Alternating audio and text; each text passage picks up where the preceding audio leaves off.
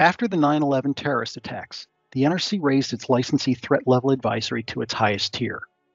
To harden facilities against evolving threats, the NRC began an assessment of adversary capabilities, as well as the likelihood and consequences of an attack. In 2002, the NRC ordered licensees to take interim compensatory measures to bolster security, emergency planning, and mitigation strategies, including upgrades to access control, security forces, physical security, force-on-force drills, and training. In April 2002, the NRC created the Office of Nuclear Security and Incident Response to provide a focus for security policy and management issues, and for the assessment of licensee security.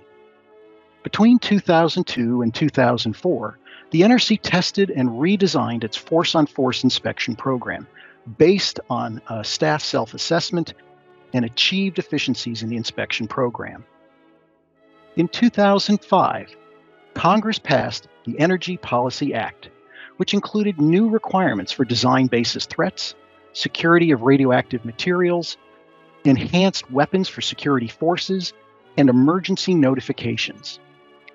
Consistent with the Energy Policy Act, the NRC announced a proposed rulemaking to codify the existing orders, which was completed in 2009. The NRC also modified its regulations governing fitness for duty and cybersecurity of power reactors. In 2007, it updated its design basis threats for radiological sabotage, theft, and diversion, including a publicly available reference for cyber attacks. In 2009, the NRC made significant changes to regulations for fitness for duty, physical security, and cybersecurity of power reactors.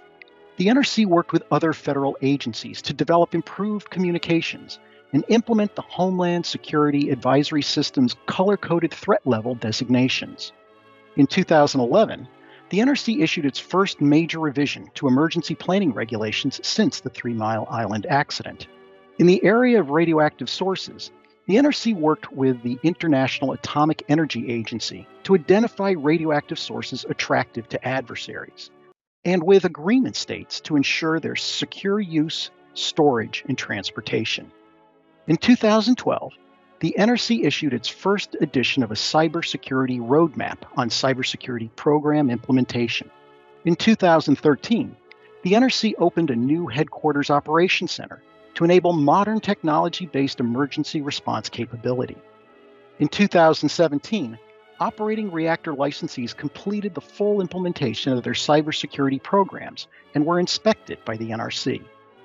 In the 20 years since 9/11, NRC staff have served their country in multiple roles, as members of our National Guard and Reserve Forces, and in advancing the safe and secure use of radioactive materials by its licensees. Because of what has been and all we have learned, the NRC stands ready to respond to our nation's security needs.